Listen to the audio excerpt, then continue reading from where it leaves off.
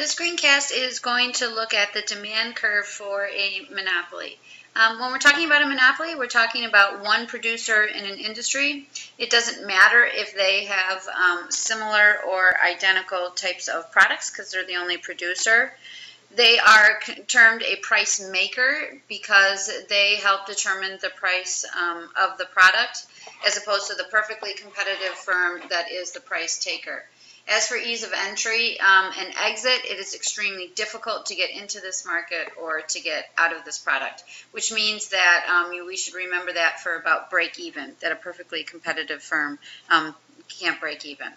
So when we look here at the diamond picture here, that's an example because monopolies are illegal in the United States.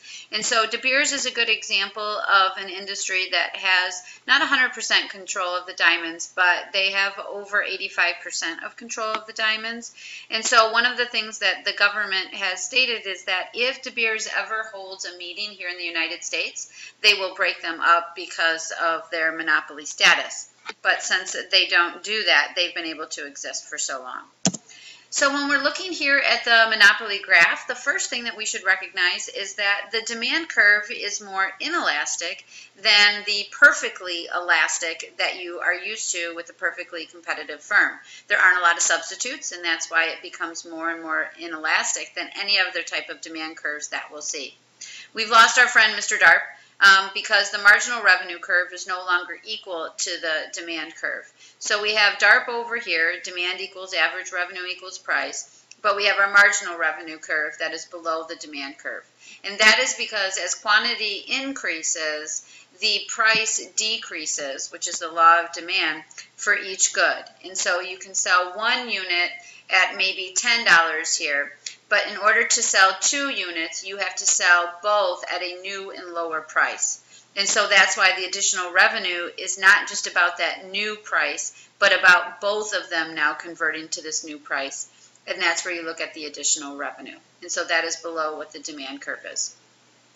When we're looking here at things, we want to look at the efficiencies that go along with the monopoly. So first off, the formulas, the good news is the formulas are all the same. So you have here your profit maximizing output, which is MR equals MC. And for this one here, you can locate it right on the graph where the marginal revenue curve and the marginal cost curve both intersect. One of the tricks here is to recognize price. In order to figure out the price, again, it's not perfectly elastic where you're just going to draw a line over here to the dollars per unit axis, but rather you have to go where MR equals MC, take it up to the demand curve, and that gives you the price for the monopoly.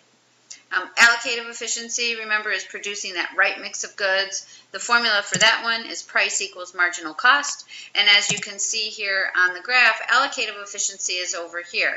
That's very sad because what that means is that a monopoly is never allocatively efficient. They're always producing at a price or an output over here where price is always above marginal cost. Productive efficiency is producing goods as cheaply as possible. For that one, we're looking where MC equals ATC. A monopoly is never productively efficient. And lastly, you have the break-even point, which is price equals ATC. And again, a monopoly will never break even. And that's because, again, you don't have that ease of entry and exit into the firm. And so with this, you can see here that with regard to these different efficiencies and the break-even, a monopoly will never achieve that.